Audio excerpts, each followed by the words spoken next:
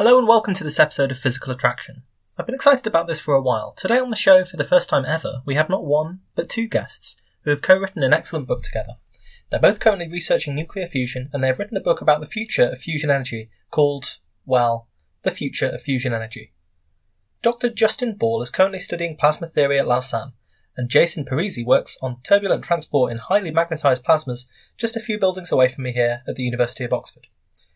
Their book is an excellent guide to the science, history and future of fusion energy, and a real help in compiling the marathon run that the show has had so far. So I was excited to be able to grab both of them for an interview to talk about fusion. Since this comes after I've already been yakking about fusion for ages, the conversation does assume some knowledge of what nuclear fusion is, but should be easy to follow if you've listened to some of the episodes in this series already.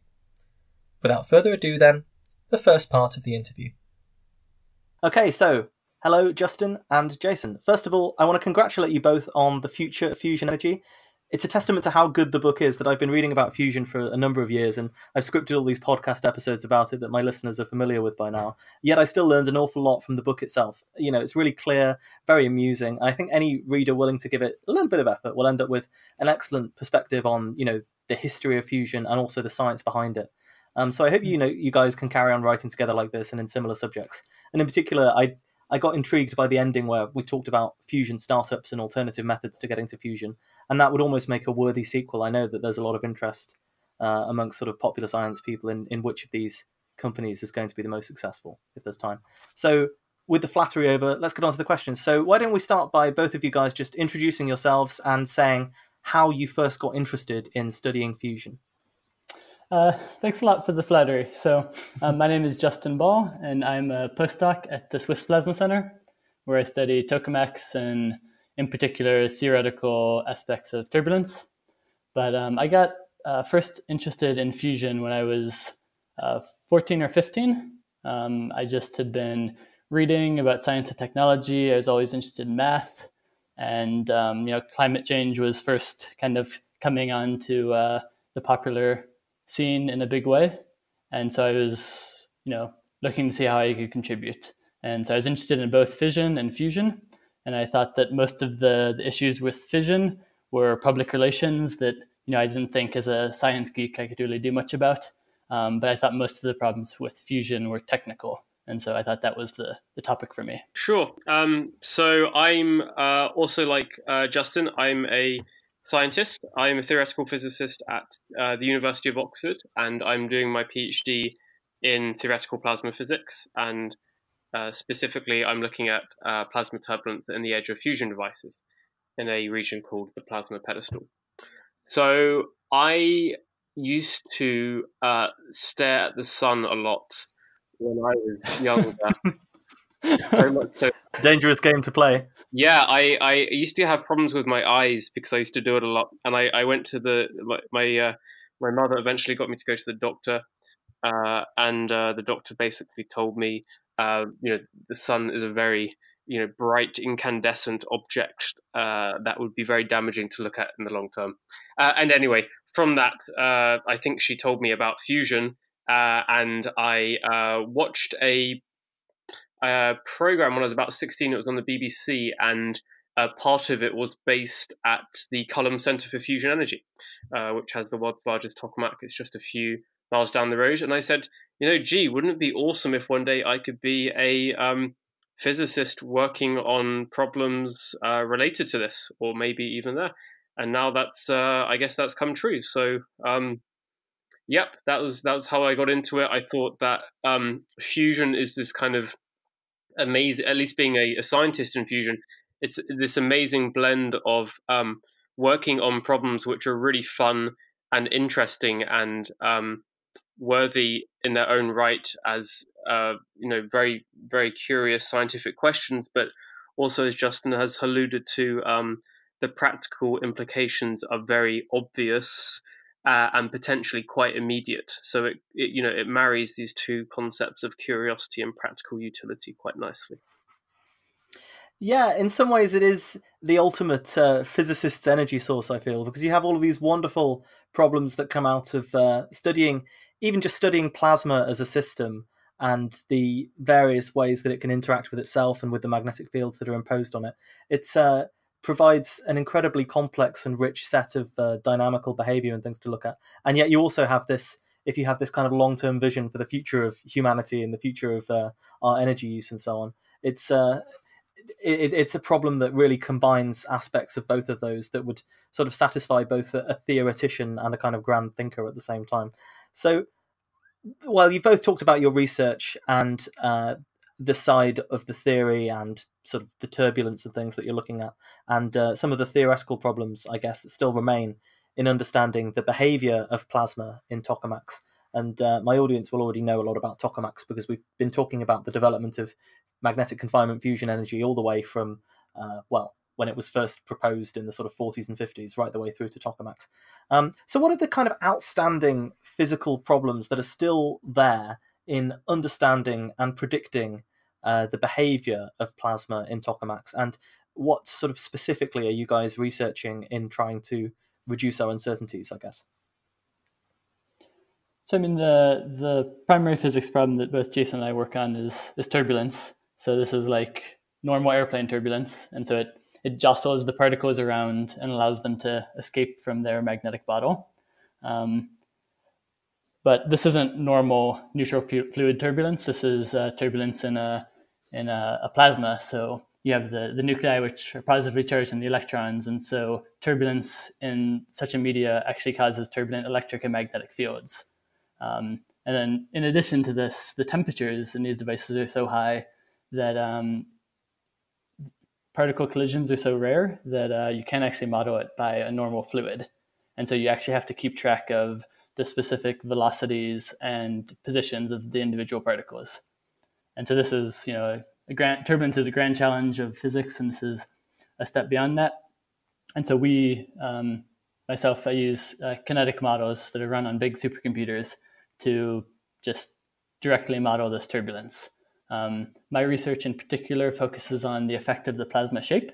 So a tokamak is a donut-shaped object, and if you cut it in half and look at the cross-section, we think of donuts as being circular normally. But in the 1970s, it was discovered that by using extra magnets to alter the shape of the plasma cross-section, so in particular to a capital D shape, that you could reduce turbulence and improve the performance of tokamaks considerably. And so I work on seeing if there are shapes that are even better than the D shape in order to reduce plasma turbulence, as well as drive flows in the plasma that can have beneficial effects. Mm-hmm. Mm-hmm. It seems very interesting to me because we're in a world now where it almost seems like machine learning is a predominant way of looking at things. And in my research, I guess I'm a climate scientist, and we had a conference just the other day where we were trying to get lots and lots of machine learning people involved and helping solve our problems. And I suppose all of these experiments, JET, the Wendelstein in the kind of stellarator arena, and the spherical tokamaks, which I guess are also looking at different plasma geometries and that kind of thing, they're all producing these huge amounts of data from which we might hope to infer behaviors without necessarily understanding the underlying physical laws. Because I think, and correct me if I'm wrong here, but I think the problem with turbulence, especially in plasmas, is that there's no sort of closed form theory for how it's expected to behave. There aren't some nice equations that we can write down and solve for each time step and figure out how the plasma is actually going to behave. And that's why you sort of end up having to model on all of these different scales. And there's a very good bit in your book, actually, where you talk about the kind of hierarchy of plasma models, and some plasma models looking at, I guess, bulk properties of the plasma, and others trying to track individual particles so that you can get a decent representation of all the different things that are going on. Yeah, so I mean, the fundamental equations are well known. They're just, I think, as you alluded to, just completely impractical to solve on any sort of human timescale. And so you have to go to reduced models. And these are, with the increase of computing power, you can solve these on supercomputers. But every step of the process is a challenge, right? Writing these codes is really complicated. You have to figure out how to pair all of the unnecessary physical effects out of your model so that you don't cause it to become too expensive, but then you still want an accurate answer. And so it's really very labor intensive because you have to run these codes, you have to make sure the output makes sense, and there's a lot of details. yeah, definitely. Sure. So my research basically tries to understand, well, at the moment at least, a few things in the edge of a tokamak. So every tokamak well, at least every medium to large size tokamak that is currently operating relies on an enhanced confinement regime called H mode, so high performance mode. And in each of these H modes, there's a ubiquitous property which is called the pedestal. So, as I'm sure you know, one of the kind of key aims for a fusion device is to have this thing called the triple product, which is the density times the confinement time times the temperature. You want that to be as large as possible in the core of your tokamak, such that you can have as high a power density or as high a fusion power as possible. And one of the ways of getting that, obviously, is to have a high density and temperature in the center. Now, in the H mode, it turns out that you can achieve a much higher density and temperature in the center. But the way that this is typically achieved is you have this region in the edge whereby the equilibrium temperature and density increase really quickly, and it's called a pedestal. And really, kind of the big outstanding question of the pedestal is, what is the physical scale associated with this, and what kind of physics causes it to have a length scale that it does?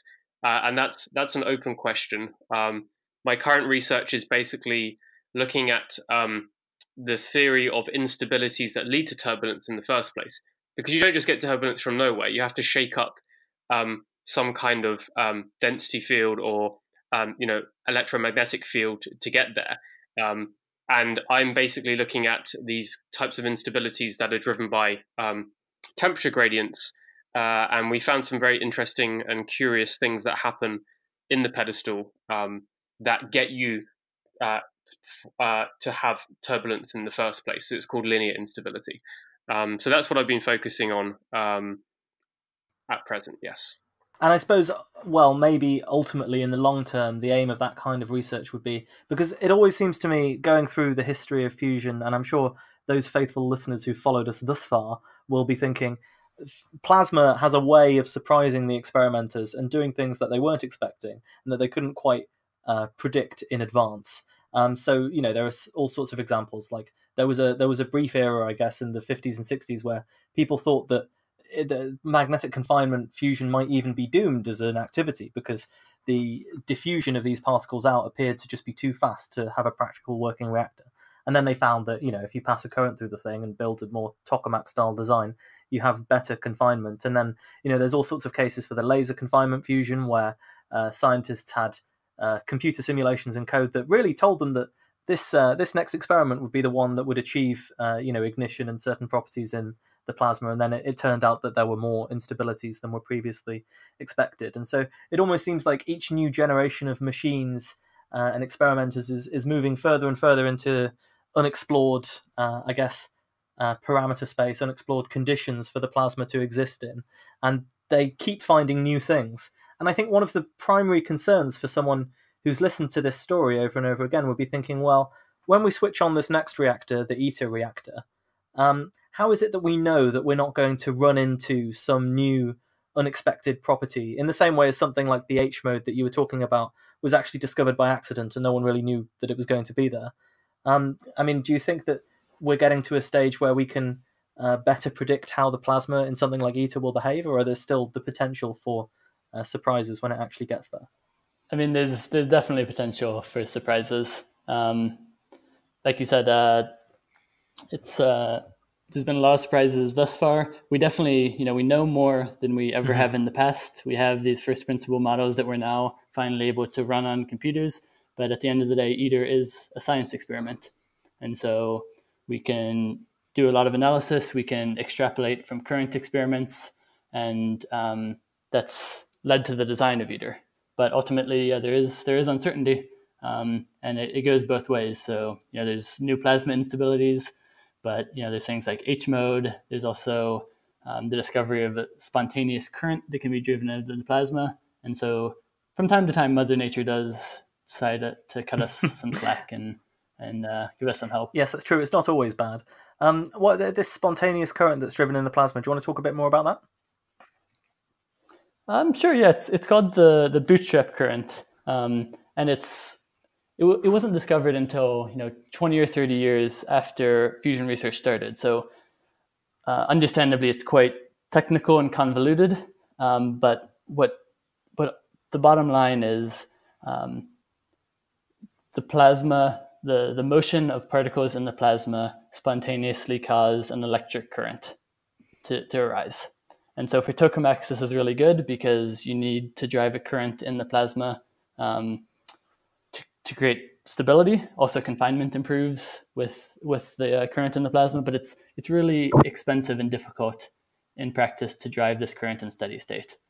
And so plasma theoreticians in the US and in Russia doing pencil and paper math predicted the existence of this spontaneous current. And then 10 years or so later, it was observed in devices. And it has to do with the fact that the temperatures and densities vary throughout the device. And so what that means is that if you have really flexible heating schemes as well as flexible fueling schemes, you can control the way that the density and temperature of the plasma vary in order to maximize this. And so, for example, in really aggressive power plant designs, they'll postulate very specific density and temperature profiles in order to create a really large bootstrap current. And then that improves the performance of the power plant because you don't need to spend much energy to drive the current. Mm-hmm. So ultimately what you're improving there is almost like the engineering ratio of the total power in that's required to generate any fusion power at all versus the actual fusion power that you're getting out. And you're doing that not by necessarily increasing the fusion power, but I guess by making your plant more efficient. Exactly, yeah. So you're effectively meaning you can create the plasma current that you need with less input electricity. And then hence you have more electricity to sell to potential consumers. Yeah, it's this pretty amazing example of a calculation that is quite complicated. And as Justin mentioned, it's like pretty amazing that both the Soviets and the Americans came up with it, I think, within 1 or 2 years of each other. But so it's something that's very abstract that actually has a very important role in like the economics of fusion or the engineering of fusion.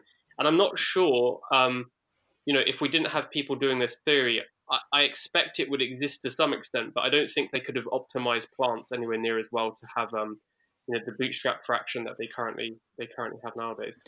Mm-hmm. So that's a fair, real pushback to the perspective of the development of fusion energy that I was sort of giving before, because I was saying, the experimenters, there's an interesting conflict, I guess, more generally, not necessarily conflict, but certainly contrast in physics between experimenters and theoreticians.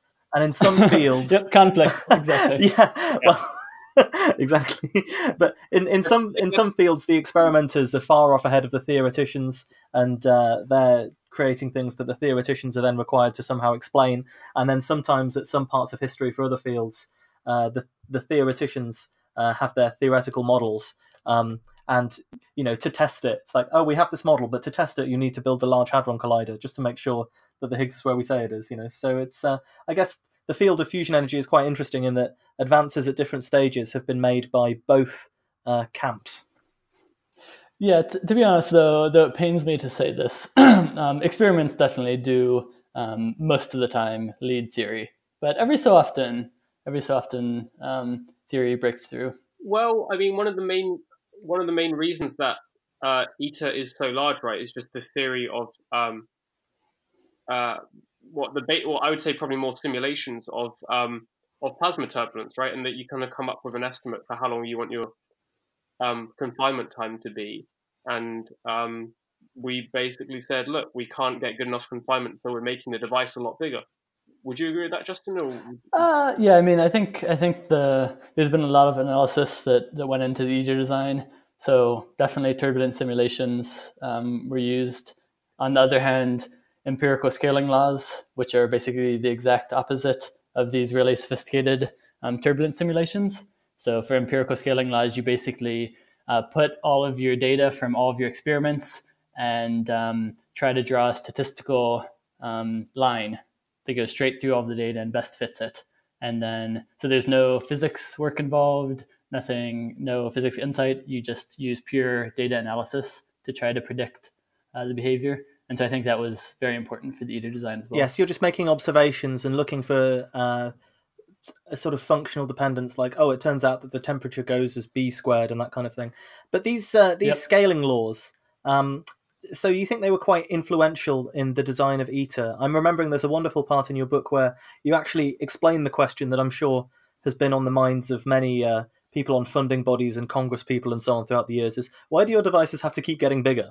So the general intuition behind it is this surface area to volume ratio scaling. So if you imagine just having a sphere of fuel, the volume of the sphere is proportional to the radius cubed, while the surface area is only proportional to the radius squared. So basically, if you make the device bigger, you're increasing the volume in which fusion can happen relative to the surface area through which heat can leak out. So there's this kind of intrinsic geometrical fact that bigger plasmas will have better confinement. And just so like that's... the person stays warmer in the winter, right? Yeah, exactly. And so that's why fusion devices seeking better performance have gotten bigger. So you can think there's two ways to improve the performance. You can take the expensive but straightforward way of making it bigger, or you can try to be clever with things like H mode and plasma shaping and things like that. But ultimately, for ITER to get its performance, it needs to go to big size as well as including clever physics tricks. One thing that's quite interesting about these empirical scaling laws that have been derived and have shown up just by looking at the outputs of lots of different tokamaks so far is that actually they also provide an opportunity to build smaller devices with stronger magnetic fields as a kind of alternative route to fusion. And I guess that's more or less what the people out of Commonwealth Fusion Systems and the sort of MIT spin-out companies and things are trying to do with their devices. So would you like to talk a little bit about just that specific approach towards fusion, and then we can talk a little more about some of the other fusion startups later after I've asked you a bit more about the book? Sure, yeah. So I was involved in the original ARC design, which was a power plant design that came out of MIT and kind of formed the starting point for the company. And so I'm really excited about Commonwealth in particular and prospects for it going forwards. But what you're discussing is basically these scaling laws, as well as plasma theory and simulations, all suggest that higher magnetic field helps in a lot of ways. So you're trying to make a magnetic cage to confine your particles, and so if your magnetic cage is stronger, then the cage gets better, the performance improves. And there's this trade-off where if you want to get better performance, you can go to higher sizes or you can go to strong magnetic fields. And until recently, basically the magnetic field was limited by technological constraints related to the superconducting material that's used to make the magnets to generate the field. But in 1983, a new class of superconductors called high temperature superconductors were discovered. And since then, there's been this kind of gradual incremental technological development of people figuring out how these materials work, which ones are viable, which ones you can grow into large crystals and then make cables out of. And so, over the last 30 years, this process, which is entirely independent of fusion, has reached technological maturity and are starting to produce something that can make a marketable product and that we can buy and make magnets out of. And so this has the potential to really change what a tokamak power plant would look like. You can potentially make it much smaller, and that has a bunch of knock-on effects, where if you can make your plant smaller, then instead of having to design a big expensive power plant, a big expensive experiment to test an idea, you could do something smaller on a shorter time scale and iterate through faster. The big open question, though, that Commonwealth is trying to answer is how strong of a magnetic field can you go to? So people have used this high temperature superconductor to build a small, like, tabletop magnet and generate 2 or 3 times the magnetic field that we currently use. But the question is, when you're trying to build a huge magnetic coil for a tokamak that's several meters, it's a lot more challenging. And so what's unclear is how much benefit it's possible to achieve through this. I think a few things I would add to that is that Commonwealth, I mean, as Justin has said, increasing the magnetic field is good for a very wide range of like power plant properties, but Commonwealth and other startups that are pursuing this idea, they could almost be too successful for their own good, because as you increase the magnetic field, but you're in a smaller device, the power exhaust, so the amount of diverter heating that you're going to get could be very, very, very large. So the kind of requirements that are placed on materials increases a lot. I think also things like disruptions have been shown to be a little bit more dangerous when you have a higher magnetic field. So in some ways, having a stronger magnetic field is very, very good, but it places the onus on other technologies that you have to get right. For example, the materials on the wall and your disruption mitigation system. Yeah, and what's interesting is if say Commonwealth is successful in building a small, compact, high field device, and you also build ITER, then you can compare and contrast the two, right? So Jason is talking about potential limitations related to heat exhaust. ITER has a very different parameter set, and you can discover different pros and cons from the two different approaches. But the important thing is they're not mutually exclusive, and so you can come up with some combination of the two, a large, higher magnetic field device, and figure out the optimal combination and what ultimately leads to the best power plant. Yeah, there's loads of great threads to pick up on here. I think this question that has really started to come to the fore a little bit more as we're getting further and further down the fusion road is this question of, okay, you might be able to reach ignition, or you might be able to get a plasma where you're producing more energy than is required to heat it and maintain it. But there's a whole bunch of other properties that your power plant needs to have if you're actually going to be able to harness that power in a useful way. And I guess ITER, the big tokamak in the south of France that's being built, and Commonwealth Fusion Systems' device, is that called Spark at this point? That's right, isn't it? Yeah, so the original design is Spark, or is ARC, and then the first device that they want to build as a proof of principle of high field technology is called Spark, which is basically smallest possible arc. It's a nice optimistic superlative title, yeah. So it's these two approaches: one where you have the largest, the largest possible device to build before your funding runs out, and a slightly lower, perhaps more reliable set of magnets. And the other one is where you're going to much higher magnetic fields with a much smaller device. One of the questions that interests me is this question of disruptions. So we should say that disruptions are these events that happen every so often in tokamaks. And as I understand it, well, why don't you guys explain disruptions? Sure, yeah. So this is basically a dramatic, uncontrolled loss of plasma stability. And so there can be a number of reasons for it. For instance, if you try to confine too much plasma, so if you accidentally inject too much fueling, then basically the power of the plasma, the strength of the plasma will overwhelm the strength of the magnetic field and just writhe out of control and hit your first wall, and then it cools down. There can also be, if one of your magnets shorts out or your control system has a glitch in it. So all these things cause the plasma to go unstable. Ultimately, the drive for the instability is the plasma current. And so that's why it's something that's fairly unique to tokamaks. Of you have this enormous plasma current needed for stability, and if you don't make it behave, then it runs wild and can potentially damage surrounding components like your first wall or antenna or any sort of diagnostics you have. And there was a case reported, I think, at the JET tokamak in Cullum, where there was one particularly violent disruption and the whole device jumped some centimeters up into the air or something along those lines. Yep. I imagine there must have been quite the large bang associated with that as well. It's not exactly what you want to hear when you run your pulse through. So when it comes to ITER, I mean, one thing that's really fascinating is just this idea of, well, if disruptions are a common feature, I know people have ways that they're trying to mitigate them, but could it be almost something that,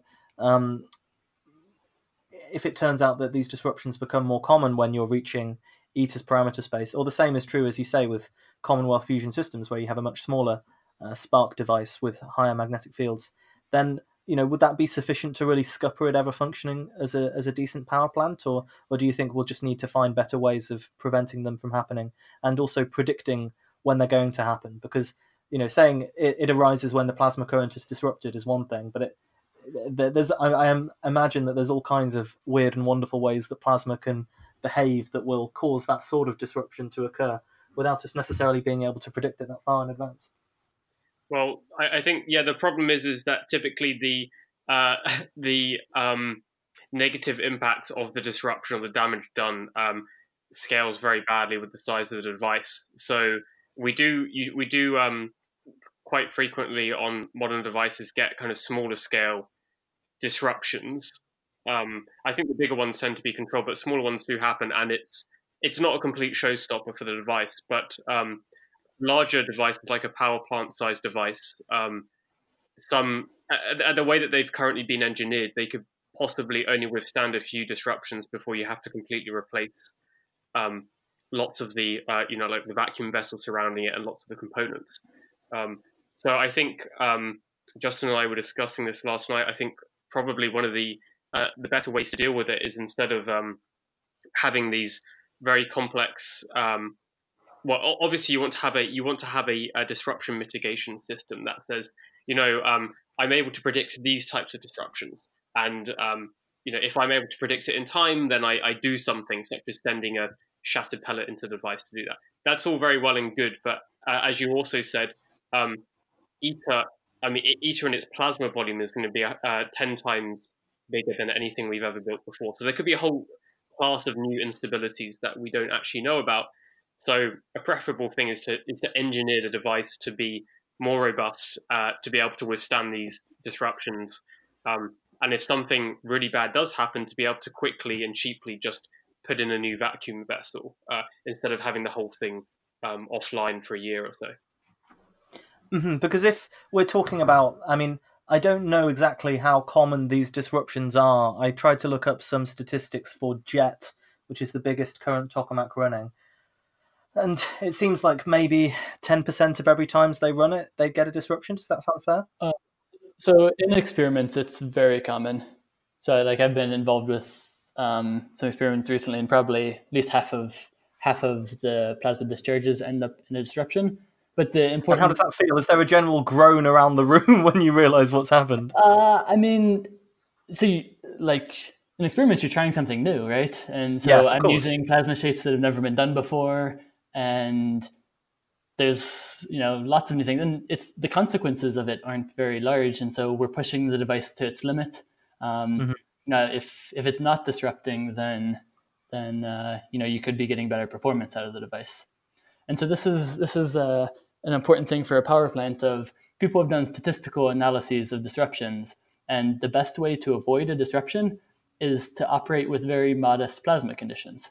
And so if you're not aggressive, if you don't push the density, you don't push the temperature, you make sure you have a nice strong margin on a lot of your safety limits, then you can avoid plasma disruptions to a much greater degree.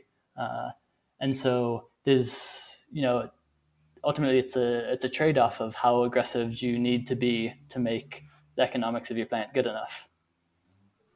Mm-hmm. So ultimately, I suppose you'd almost need, if you're imagining a car, you might need a car with a top speed of 200 miles an hour and then just run it in third gear the whole time. You'd have to build something that is capable of withstanding or operating in a much wider parameter space than the sort of parameter space where your plant itself will be profitable. Does that sound fair? Yeah, exactly. And I think Jason also made a good point of designing your system to, in the worst case of a disruption, to be able to rebound pretty quickly. So you design your first wall such that you can replace it pretty easily. Because at the end of the day, disruptions do happen, and even if you can never be 100% sure, basically.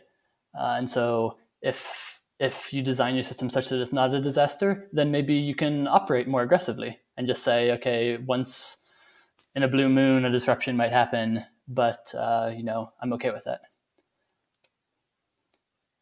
Mm-hmm. Because if you're imagining operating a power plant, it's almost death to a power plant if you have any kind of possibility that the power plant goes out of commission for, if it's out of commission half the time that it's supposed to be operating, for example, then your profit margin is cut in half straight away.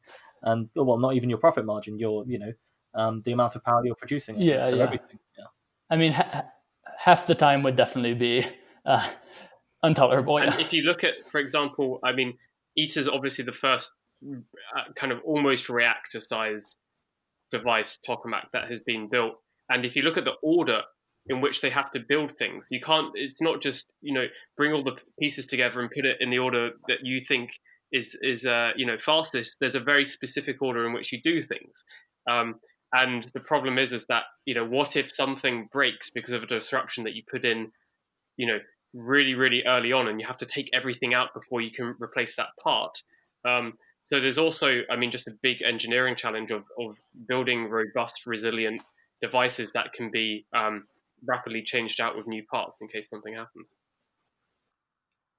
Yeah, this almost reminds me of one of my favourite stories from the history of fusion, which is this Penthouse Fusion project, where funded by Bob Guccione, who was the head of Penthouse magazine, and he owned this magazine Omni, where they had science interviews and things back in the day. And he interviewed this kind of disgruntled fusion scientist who was annoyed that the government wouldn't fund his projects. And his idea was basically for a modular tokamak, like a very small tokamak, where instead of worrying about the conditions and the irradiation of the vacuum vessel and all this kind of thing, you would just replace it very frequently, like burning out a light bulb and replacing it over and over again.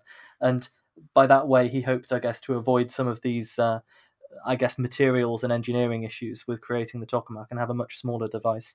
I think ultimately it wouldn't have worked, and he did go on to work on polywells and things like this. But maybe some of these ideas are sort of ripe for revival now. But with something like ITER, it's so difficult to imagine how they could do that. I mean, let's talk about some of the material sciences challenges involved in ITER, like even finding the appropriate materials for things like the first wall, which has to absorb the brunt of these disruptions and plasma discharges, and the diverter, which is really what is supposed to channel the heat energy, I guess, towards where it can be harnessed. I mean, even working out appropriate materials to build these things out of is a huge scientific challenge in itself. Yeah, definitely. We agree. There's in a lot of fusion, there's trade-offs, and so materials is definitely a really important issue. And it's ITER is right on the limit of what current technology can do, and it's really pushing current technology. But looking forward, if you make progress with plasma physics, then you can design your system such that the material science issues are more tolerable. And so ultimately it is a big engineering optimization effort where you can make progress on many fronts. But yeah, the material science, I think it's a good point. It is definitely a challenge.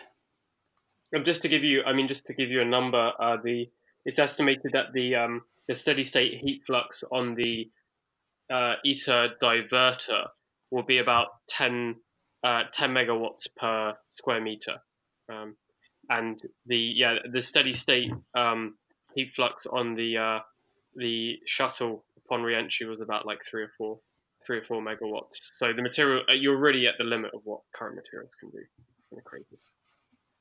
Yes, you need a heat shield that's more than, a heat diverter that's more than twice as effective as the one that's used in the space shuttle. And I think we should also say, just for the sake of pointing it out, that the temperatures required in something like ITER or a device like Spark or any fusion reactor really are substantially higher than those that you find in the sun. Yeah. Yep, about 10 times. Yeah. And how much more dense is it in the center of ITER than the sun? Sorry, no, the sun is a whole lot more dense than but ITER. it's a lot. It's Yeah. Lower temperature. Yeah. So we're operating almost. We're trying to not just get experimental data, but actually get power out of some extremely extreme conditions that you don't see on Earth very often. Just one more point about the material problem. I think so. One of the examples of a plasma physics solution to the material science issue that's being explored, really aggressively right now is the concept of what's called detachment. Of basically you have a layer of neutral gas that's actually shielding the solid diverter, and so the plasma comes down. It's intercepted by this neutral gas, which then radiates the energy evenly over a much larger area, and then makes the material challenges a lot more easily obtainable. So in some ways, it's a little bit like introducing an impurity. I guess when we've talked about some plasma experiments in the past, whenever you have atoms in your plasma that have electrons, they act as very good radiators to radiate away all of the energy that's stored by the plasma, because the electrons can be excited into higher energy states, and then they can de-excite and release these photons as radiation. So it's that sort of approach, I guess, to cooling down the diverter and reducing the flux on it. But if you did that, I mean, you call it a plasma physics solution to a material science problem. How do you then ensure that neutral gas doesn't end up being mixed with the plasma and changing its behavior in some way? That's exactly the problem. So generally in current devices, you can get detachment, and so you get this layer of neutral atoms, and so the plasma hits that, and your diverter sees much lower heat loads, but then your neutral layer expands and works its way back up, and then gets to your main plasma, and then causes your main plasma to cool down. And so for that reason, there's an experiment that was recently completed. So the MAST upgrade project at Cullum in the UK. So this is a spherical tokamak that's smaller than jet, but with different kind of size of its core, I guess. Exactly. And then also the device here at the Swiss Plasma Center, TCV, is also working on this. But basically by having kind of an isolated chamber that's further removed from your plasma, you can potentially halt the progress of this layer of neutral gas. So you can achieve stable detachment. And this is basically by having solid material barriers that prevent the neutral atoms from having a direct line of sight onto the main plasma. And so you can reduce the heat flux on the diverter and then avoid it from melting that way, I guess. Yeah. Because the concern is, I mean, these temperatures are higher than temperatures at which any sort of known material will just melt and vaporize. Like tungsten has a melting point that's, thousands of Kelvin or whatever, and it's just nowhere near the kind of temperatures that they're going to have to put up with. Yep. And if you kind of see a trend of there are problems in fusion, and then we're researching potential solutions that generally add technical complexity and or cost. But basically, if you figure out, if you make advancements in enough of these areas, and so say we figure out an easy way to achieve stable detachment without requiring extra coils, without requiring a whole bunch of additional expense, then we can use that as leverage in order to make the whole device better. And so then maybe since heat exhaust isn't as much of a problem, that allows you to go to a higher magnetic field, and then confinement isn't as much of an issue. So you're in this kind of amazing situation, actually, where the complexity of the problem is a reason for confidence, not actually for concern. Yeah, I really love this brand of thinking that comes across very clearly in the book, that actually, because developing a fusion reactor requires advancements across so many different fields, you feel like there's never going to be a standstill, because if one of those fields isn't advancing, others will, and they will all free up different ways that you can configure your reactors and try to build it in a slightly different way. I'm going to have to be the real kind of devil's advocate here. So an episode we have coming up is called the Buzzkill episode, in which I play devil's advocate and advance all of the counter arguments against fusion energy becoming a practical reality, or at least on any sort of near-term timescale. And chief amongst these are the kind of economics of fusion. So if you have to build big power plants like ITER, it might prove difficult or even impossible to get the proper financing in place. And I think we're seeing this all across the fission industry, especially in this country, where they were supposed to build another 4 huge sort of gigawatt style power plants, gigawatt scale power plants. Toshiba have pulled out of their one in Wolfer, and there's Hinkley C, which is this kind of dragging out behemoth that may or may not ever be finished. I think it probably will be finished, but it will certainly then provide some of the most expensive electricity out there. So given these sort of economic concerns, how do you see fusion becoming competitive? And if you don't think it will be competitive with the cheapest energy sources, what is its role going to be? Well, I mean, there are lots of ways to tackle this question. I guess the first thing that really needs to be said is we just don't know what the economics of a fusion plant are going to be like. I mean, we know the general, at least we think we understand what the general size will be, et cetera, et cetera. But until you've actually built one, you don't. I think it's hard to know precisely like how long it's going to take, how hard it's going to be in terms of financing and regulatory environment. Also, I mean, I don't think anyone's claiming that we're going to have widespread fusion by 2030. But maybe if it's 2050, 2060, it's probably likely that there'll be some kind of price on carbon or something that really emphasizes low carbon sources. And if you take all that into account, you might see that fusion is actually a lot more competitive than it is on a free market where costs aren't externalized. And then I guess in addition to that, but you are right that, and Justin knows more about this than I do, so correct me if I'm wrong here, Justin, but a large portion of the capital costs for a fission plant, and capital costs are the main costs, are actually financing costs or just interest. Well, I wonder if you're familiar with this argument that's by sort of Maury Markowitz, which I came across, that he writes about, which is essentially saying that although part of the problems with fusion reactors are going to end up being, in the final analysis, even if something like ITER works, or even if something like Spark works, and you can actually get energy out of a much smaller device, you run into all of these issues with, if you're financing something that takes 10 years to build or 20 years to build and requires a large overhead at the start, and also uses new technology that hasn't necessarily been proven yet, it gives you an economic hump on top of the technological and scientific hump towards being adopted. And if you're trying to get, as you say, the finances in place, the bankers will look at it and they'll say, well, hang on a minute, all I care about is getting profit out fairly quickly. And so I might not want to fund a device that takes 10 years to construct or even 5 years to construct and has a big overhead cost. If I could just fund lots of smaller devices like renewable fission, not renewable fission, sorry, solar plants and wind farms and so on, which will start realizing a profit on a shorter time scale.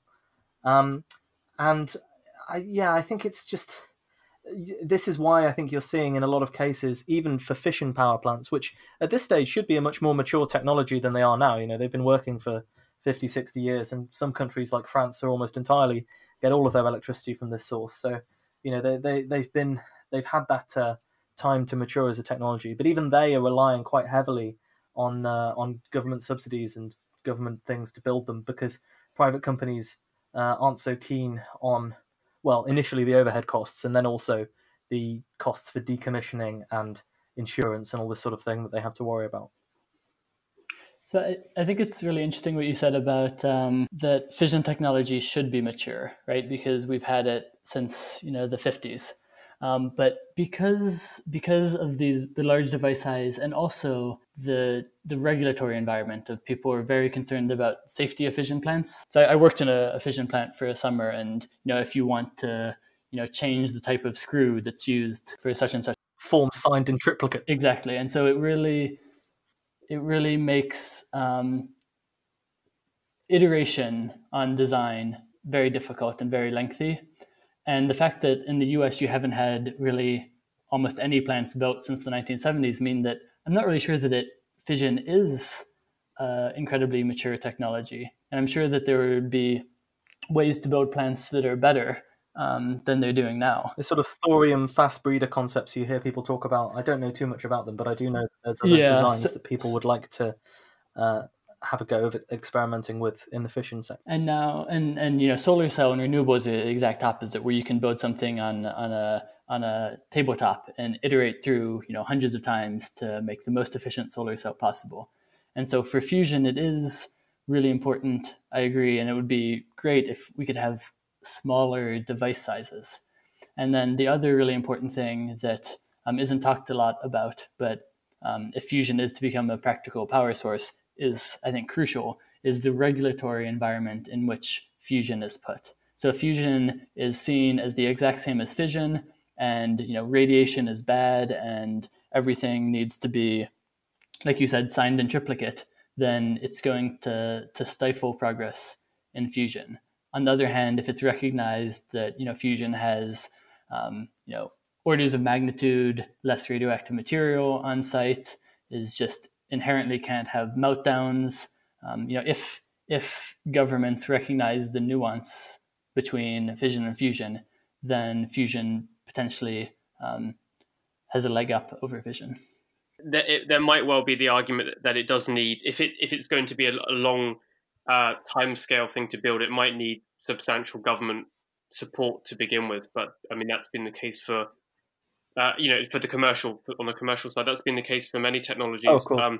And I also think maybe, I don't know exactly how this will work, but if fusion plants become extremely standardized, those kind of things could make it a lot easier for them to get approved quickly and built quickly as well. I think a lot of it just depends on the details of what we see at the time. But as Justin said, if you could have smaller devices that are built a lot faster and have a lot less risk associated with them, then that would be a really huge boon as well.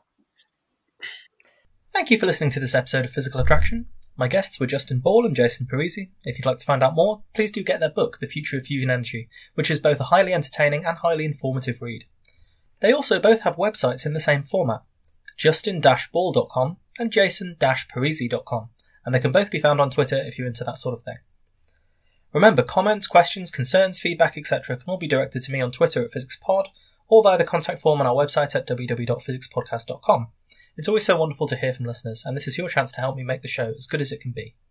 You can also help us out by leaving a review on iTunes, or wherever you listen to your podcasts, purchasing past bonus episodes from the website, or leaving a donation via the PayPal form on the website, or just telling as many people as possible about the show to help spread the word if you like what we do. Until next time then, take care.